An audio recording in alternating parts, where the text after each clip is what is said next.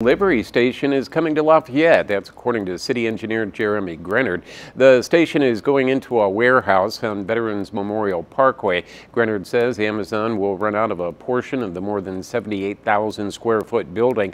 They're also expanding the parking lot. However, he says the company is staying tight-lipped about the project. He couldn't say how many jobs it would create or when it'll be operational. News 18 reached out to Amazon for more information. We have not yet received a response.